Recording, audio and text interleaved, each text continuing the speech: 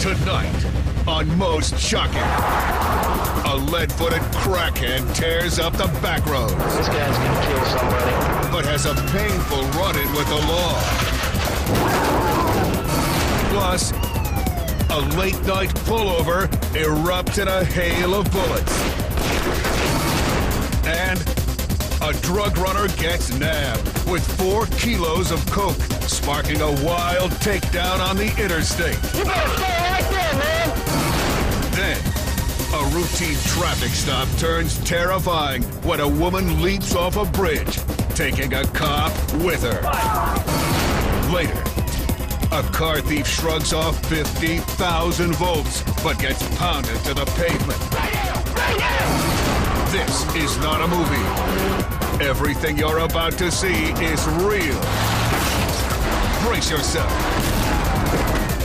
This is Most Shocking. Stopped by the law.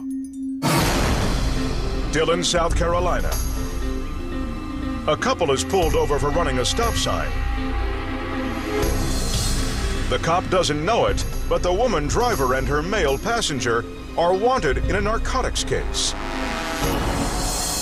Then, the officer spots what appears to be crack cocaine. The driver panics and bolts. The cop races to catch up with the high-flying duo.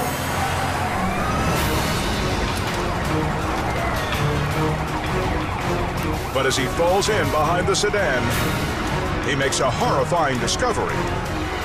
The woman has actually abandoned the wheel. She's craning out the window, looking for a place to bail, while the man steers from the passenger seat. Down a dirt road, the car makes a sharp turn and skids to a stop.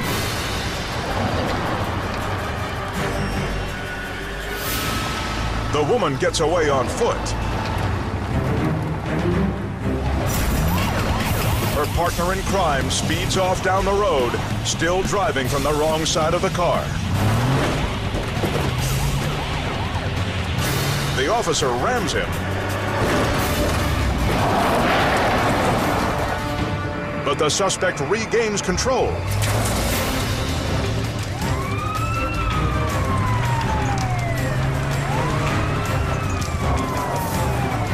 Suddenly, the man makes a fateful decision and jumps. It's a bad idea. He's pancaked by the patrol car. Amazingly, the suspect sustains only minor injuries.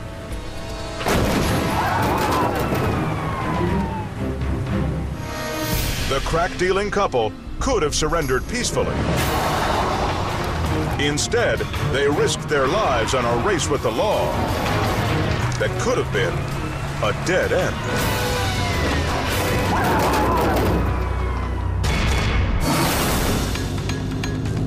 Florence, Alabama. Police officer Keith Robinson pulls over a driver who allegedly just flashed a gun at a woman. Dispatch had received a call of a road rage incident. Apparently, a guy thought that he'd been cut off. Without warning, the driver steps out, gun in hand.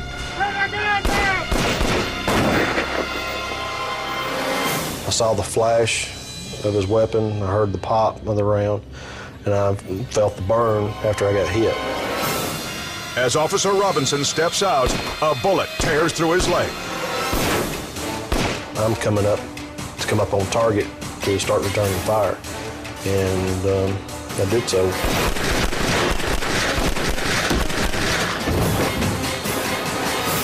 It seemed like it was in slow motion. I remember counting my rounds and waiting for the threat to stop. You know, fire till the threat stops. You know, however many it takes. 324, I got one shot. I got one down. I'm also hit. Despite the pain, Robinson keeps his gun trained on the suspect until backup arrives. I knew that he needed to be disarmed, but I knew that I was it too. I didn't know how bad. What do you need me to do, buddy? I discharged all of my magazines. Okay. I reloaded. Okay. My right cap is burning in the back. Okay. And I don't know if I need to move or not. I don't think I'm hit anywhere else. I can't tell. Okay. It turns out that the shooter, James Rochester, is a convicted murderer on probation. This time he's convicted of attempted murder and given a 99-year sentence. Officer Robinson returns to the job knowing that he faced the ultimate challenge and survived. Dying never did cross my mind. I wasn't gonna die. I wasn't gonna let him beat me.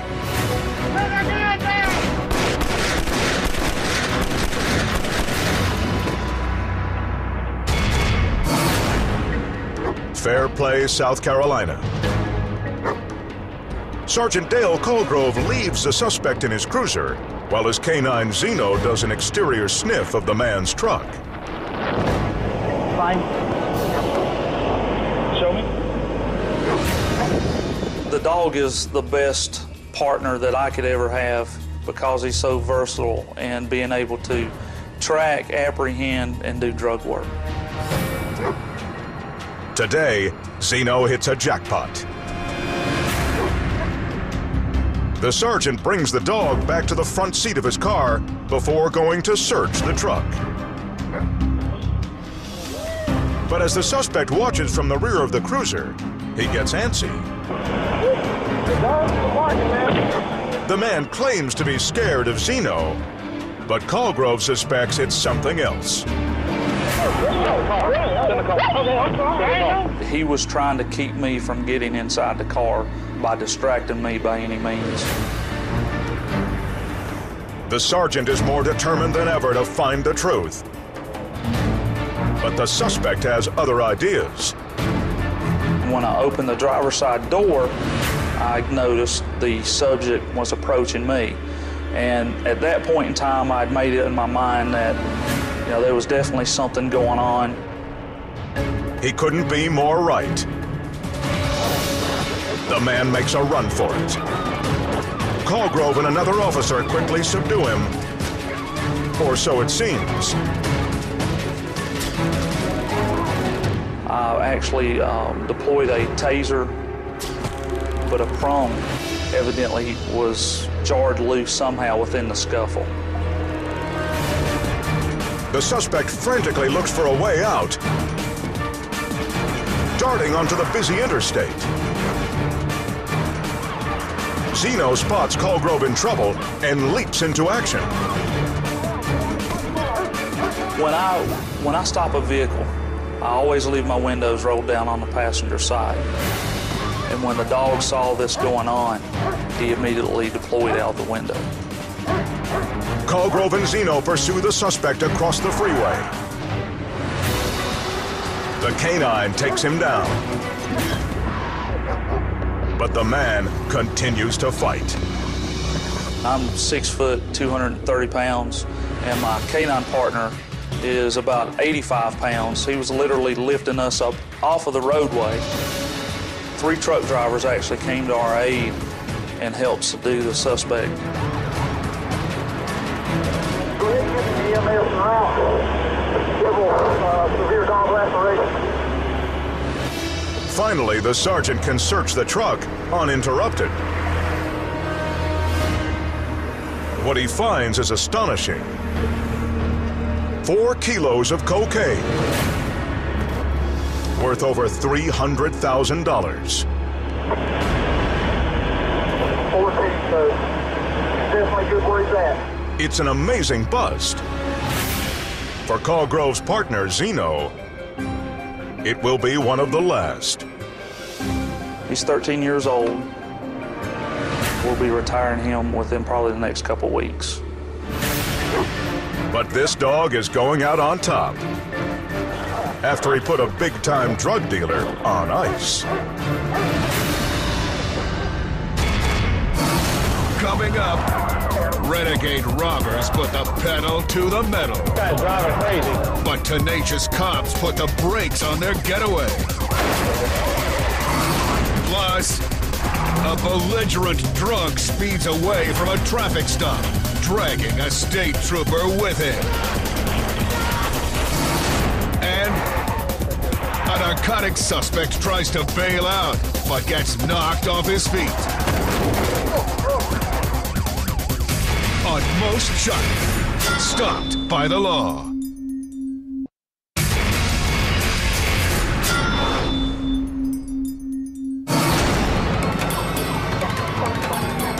Davis County, Utah. After robbing a dry cleaner, 2 armed outlaws lead police on a high-speed chase. Sergeant Jed Jorgensen spots trouble when one of the bandits jumps into the back.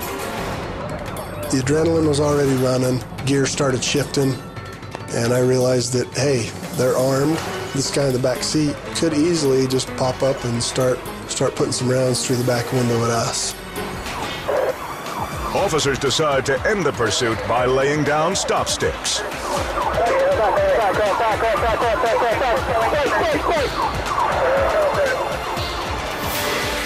But the desperados dodge the trap. We knew at that point that it was probably going to get kind of ugly from there. The madmen rage head-on into opposing lanes. I was thinking, man, you know, when do I make the decision to call this off, or when do I keep going to try and end this? Jorgensen won't have to make that call.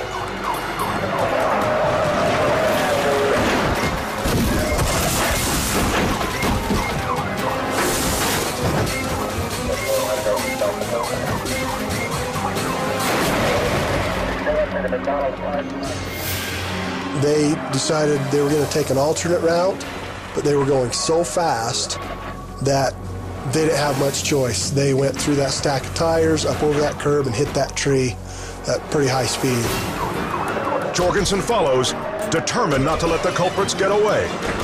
Just hit the gas, thinking I'll try and get all the momentum I could out of my car and then hopefully make it over the top. He clears the curb and zeroes in on the renegades, stopping them in their tracks.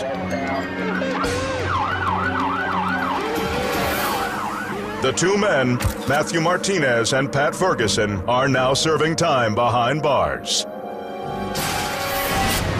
All thanks to an officer who refused to give up. This was my first chase as a lead officer. You kind of take it personal. When a chase happens, it's like, this is my chase. You can't run from me.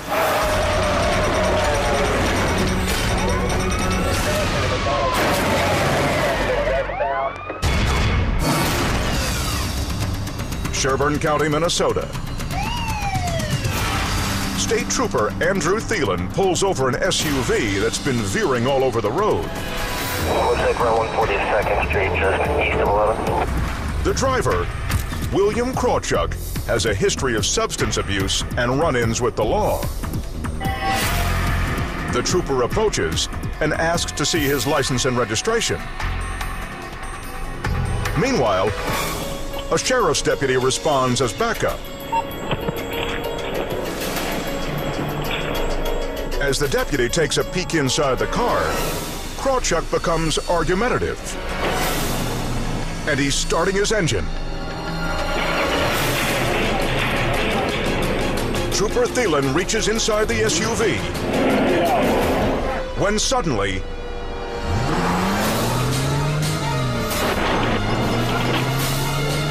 Krawchuk floors it, with the trooper still hanging on.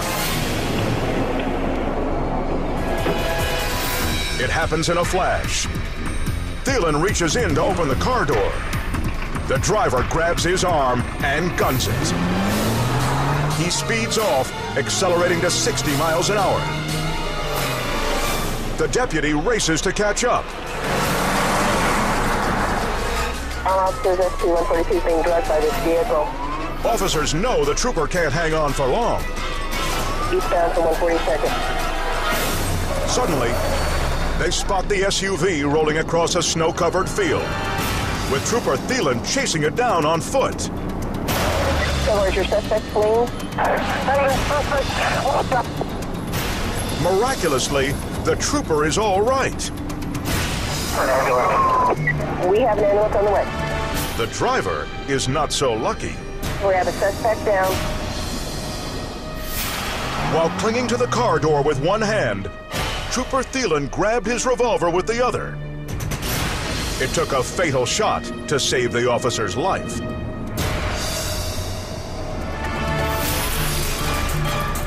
It's later discovered that Krawchuk had a blood alcohol level 3 times the legal limit. It prompted an act so dangerous that instead of another jail term, So where's your suspect fleeing? he got a death sentence. Shot.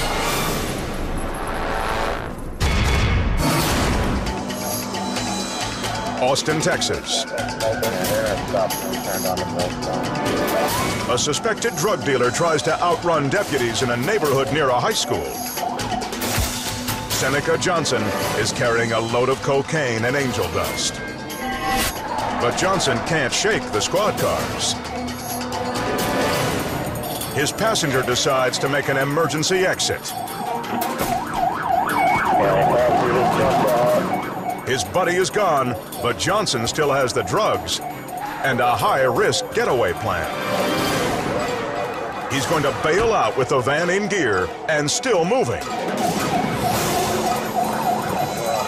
Johnson gets ready to jump, but changes his mind.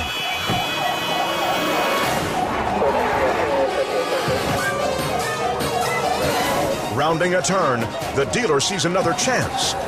He brakes to 5 miles an hour, grabs his drug stash, and then...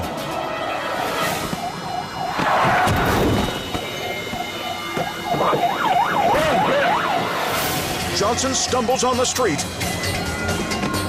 and gets slammed by the squad car he was trying to escape. The impact shakes him right out of his shoes.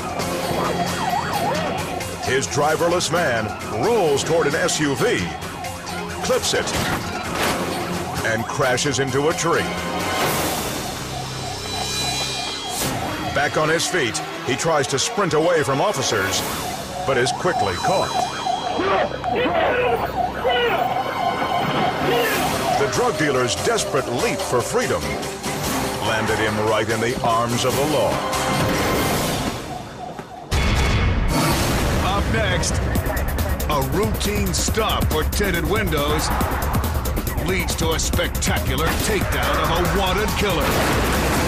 Get your hands up! Get your hands up! Plus, Hey, man! a drug suspect plays a dangerous game of bumper cars with police. And an officer tries to stop a woman from taking a fatal leap, but gets pulled over the edge. Straight ahead on Most Shocking, Stopped by the Law.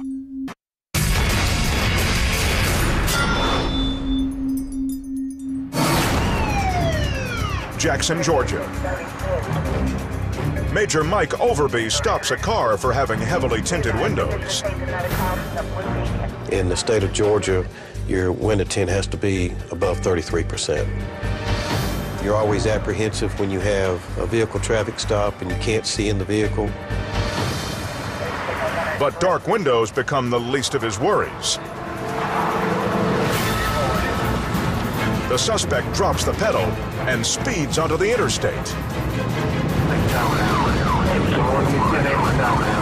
Major Overby cuts to the inside shoulder and rockets ahead.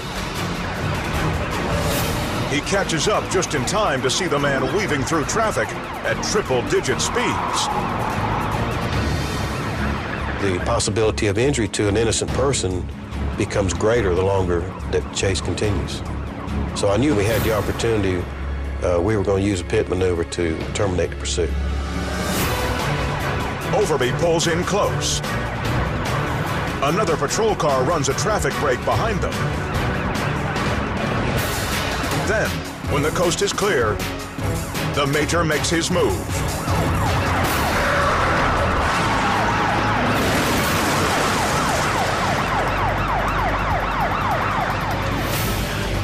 It's a 120-mile-an-hour pit. The suspect is spun into the guardrail. His flight is finished. As Overby rushes to the car, Get on the ground! Get out! he has a good idea of what he'll find.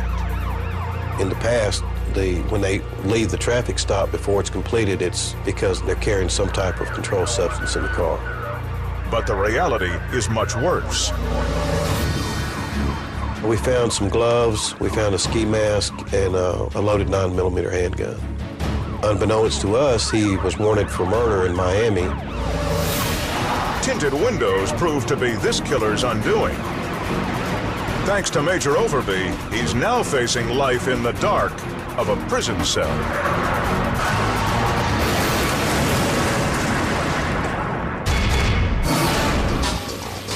Altoona, Iowa. Officer Mark Harmon has noticed a van with suspicious tags. It is a slow night, and so I decided to run some plates in a parking lot, and this one plate came back that didn't match the vehicle. As soon as Harmon triggers his lights, the woman behind the wheel pulls over. But not because she plans to cooperate.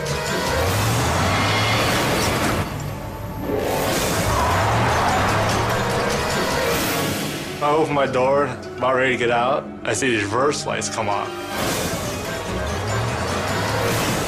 The squad car is damaged by the hit, but still mobile. Harmon gives chase.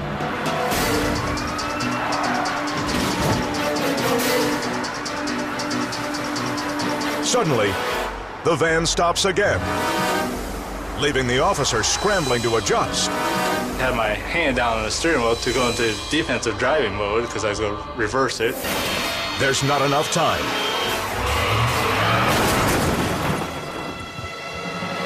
When it hit me the second time, it deployed my airbags. It burned my arm and went right through my long sleeve shirt and burned into my skin, burned the shirt into my skin. But the collision also leaves the van crippled and the suspect shaken. Backup arrives and calls the woman out. My sergeant said, "Get down on the ground, put your hands behind your back, lady." But they're in for the biggest shock of the night. She goes, "I'm no lady, I'm a man." It was actually a male in disguise. She had a wig on, she had a dress, and she had heels and everything on to get up. The man, Jeremy Askland, is found to have a stash of drugs inside this stolen van. We asked him, why are you dressed up as a female? And he said, well, trying to hide myself from you guys, from law enforcement. His drag queen days are over. Askland is convicted of assault. He'll be swapping the dress and high heels for a prison jumpsuit. Wichita, Kansas. While on patrol, Deputy Robert Burkhead spots a woman standing on a bridge. But the agitated driver isn't having car trouble. I asked her if she was considering hurting herself or throwing herself over the bridge, because that's the indication she was giving me. And she stated, yes, I am. The deputy tries to break the tension, but the woman remains on edge. She turned to walk away from me like she was going to get back in her car and leave. I told her to come back with me. She turned and looked at me. I got that sick feeling in my stomach. Suddenly, the woman dashes for the railing and leaps.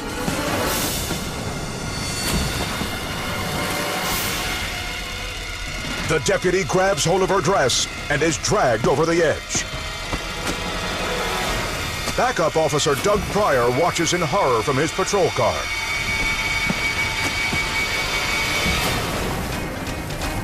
I couldn't believe it was happening.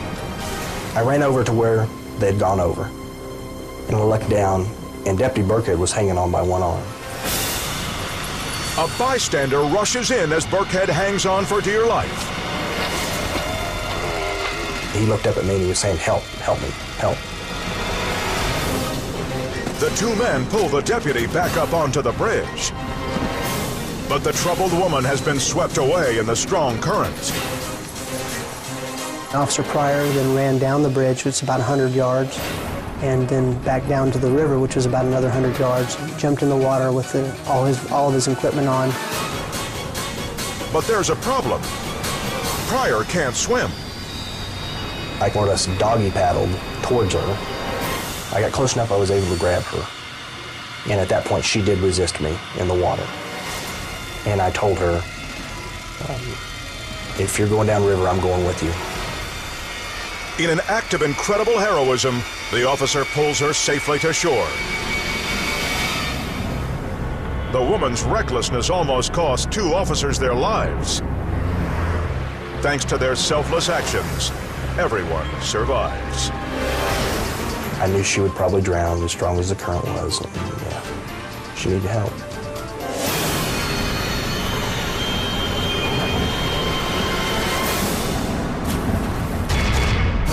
Still to come, police wrestle with a dangerous fugitive. But it takes maximum force to put him down. Plus, an illegal alien goes toe-to-toe with a no-nonsense cop. And a car thief takes a female officer on the most dangerous ride of her life. On both shocking, stopped by the law.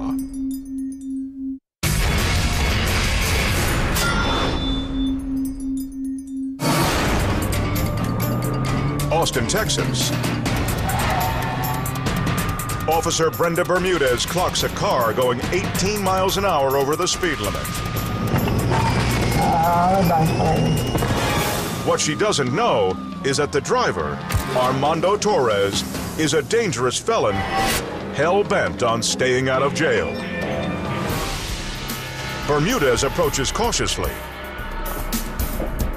All right, let me see the other hand. Torres claims he doesn't have an ID, leaving the officer extremely suspicious. You don't? She calls for backup. 440-403, are you 10-8? Torres tries to play it cool. I'm sorry, man. A speed limit or something? Yeah, you were going 48 in the 30. I'm sorry, man. Then suddenly, Officer Bermudez recognizes the car. It was reported stolen earlier that night. Send me 441 with a 99 vehicle.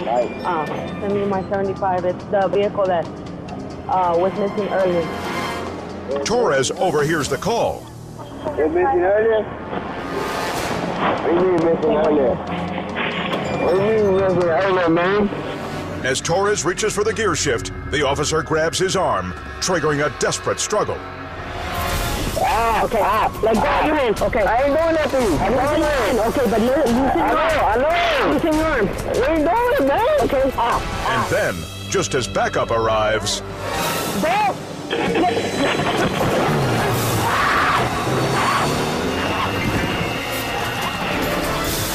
it's a horrific scene. The officer's arm is pinned, and Torres guns it. Bermudez is dragged across the asphalt and then run over. Officer Christina Diven rushes to her fallen comrade.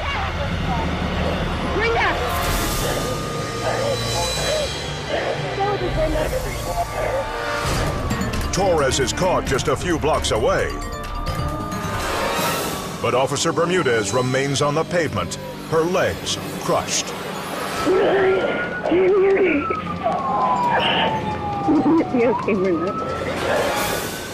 Amazingly, she makes a full recovery and is back on the job just a few months later. Torres is charged with aggravated assault and sentenced to 10 years of hard time.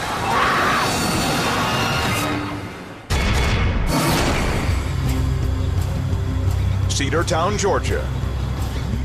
Officer John Bowe spots a car making an illegal turn at an intersection. He catches up and tries to pull the vehicle over. But the driver seems oblivious to the flashing lights and siren behind him. He wheels into a subdivision, still ignoring the officer. Finally, he comes to a stop in his driveway. A passenger casually steps out with an armload of fast food. Here you go. Where you going? Where you going? Where you going? Huh? So you just gonna get out of the car when I walk up? You just gonna get out of the car when I walk up? Officer Bowe isn't having much luck with the passenger. Just go away. Go away. So he turns his attention to the driver. This window roll down? The window? Yeah. Oh. But Bowe has trouble getting through to him as well. You got your driver's license with you and your insurance card and all that? What are the license? What? What are the ID? Let me see it. Jose Roche. Let me see your driver. Let me see your wallet. The man could have trouble speaking English, or he could have something to hide. Help out for me. Bowe pats the man down for weapons or drugs. The driver offers no resistance. But when the officer tries to cuff him so he can search the car, the man fights back. Oh, hey man, oh, hey. Hey, dude, hey. The wiry suspect gives the burly cop all he can handle. Bowe tries to wrestle him to the ground, but the driver breaks away and bolts. When the man tries to throw Bowe off his feet, the cop grabs his collapsible baton. He manages a strike, but the suspect slips out of his grasp and his shirt. He gets away. But thanks to the shirt he left behind, a canine cop has all it needs to pick up the scent. How about for me? It's suspected that both the driver and his passenger were in the country illegally. They could face deportation after this bruising encounter with American justice. Up next, thrill-seeking teenagers tear up the interstate, then get boxed to a stop. Vehicles break out. Plus, is it breaking or not? An officer tries to make an arrest for DUI, but takes one on the chin. When most Chuck, stopped by the law, returns.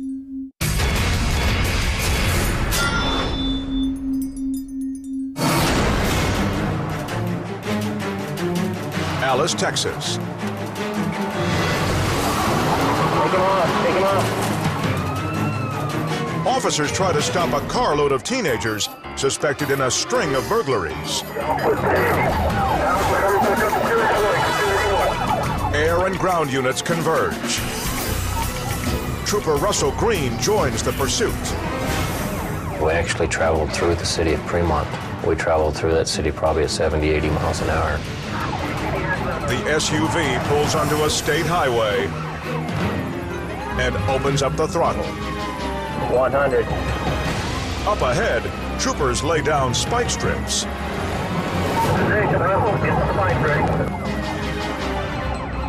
But the driver spots them and rolls the dice in a desperate gamble. He crosses the median and charges toward oncoming traffic. A cop on foot makes a last-second move, throwing spikes that just miss their target. Officers know they need to stop the crazed driver before someone dies. He was coming upon many cars, and all these vehicles had to take evasive action. Driver after driver endures a heart-pounding brush with death.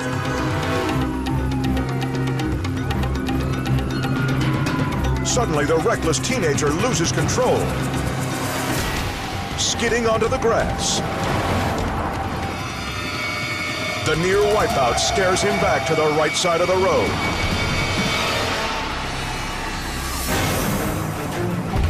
Pursuing cops and unmarked units box the vehicle in.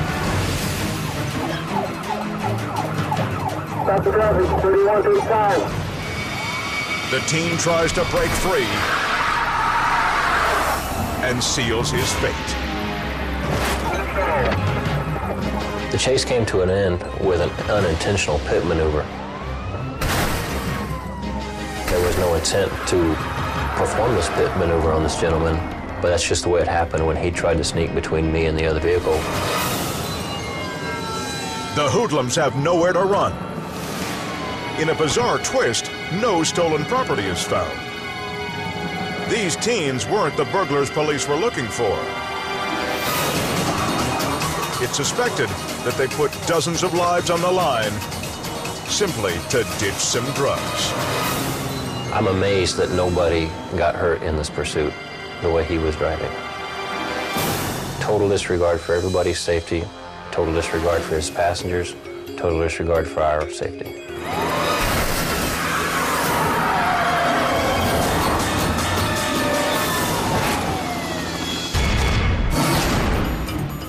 Sugar Creek, Ohio. A deputy stops a pickup on suspicion of drunk driving. The driver performs a routine sobriety test. But when the deputy informs him that he failed, the man snaps.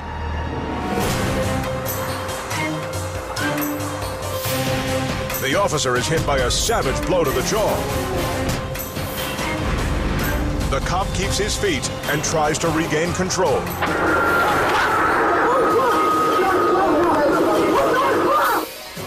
The deranged suspect screams for the officer to shoot him.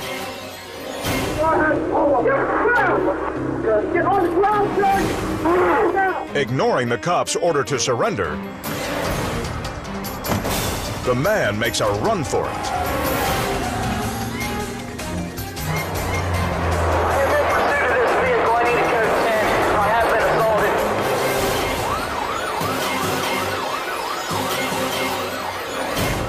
The suspect comes to a surprise stop and again tries to force the officer's hand.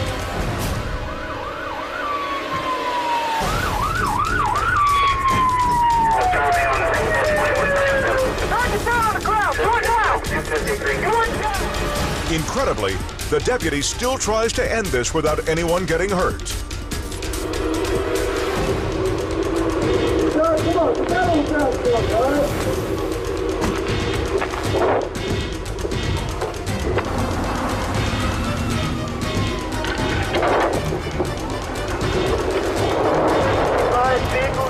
The truck turns onto a dirt road and picks up speed.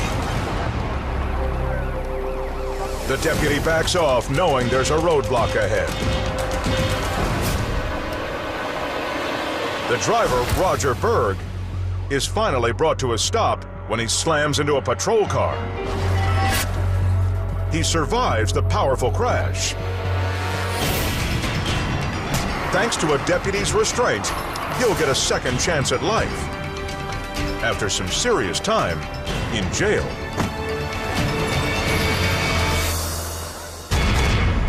Coming up. There's the pit maneuver right there. It's continuing though, still continuing. A pedal-pounding chase ends with a taser-zapping, bone-jarring takedown. They tackled him right here. That's next on Most Shocking, Stopped by the Law.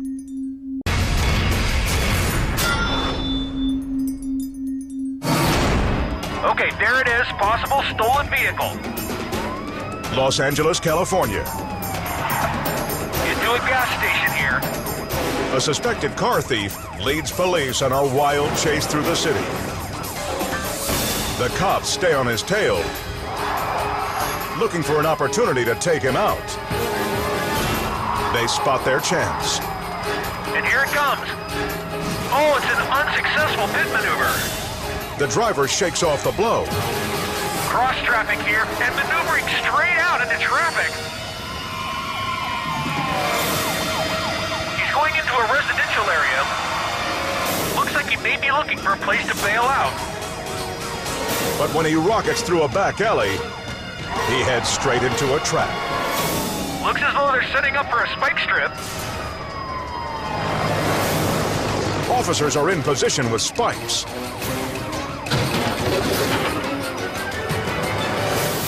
They hit their mark. The driver loses a hubcap and a tire.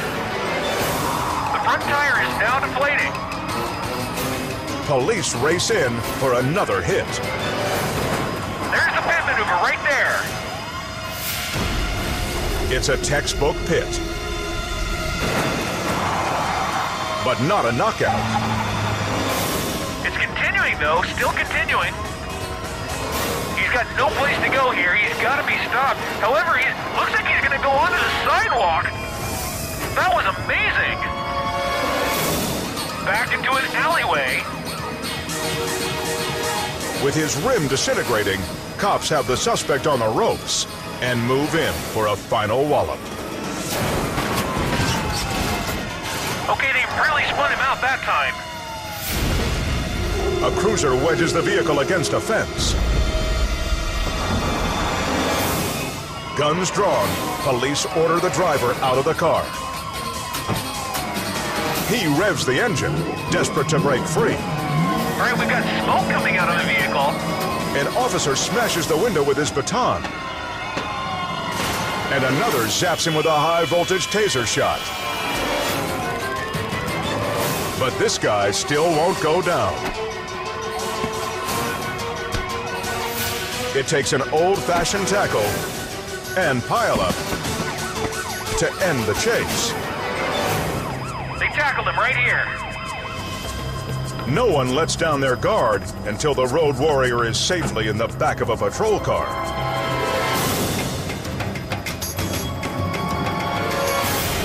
He survived a spike strip and 3 fender-crunching pit maneuvers. But 50,000 volts and a body slam put this guy down for the count. Even the most routine traffic stop can turn deadly in the blink of an eye. Drunk drivers, desperate drug runners, armed felons, all pose a lethal threat when stopped by the law.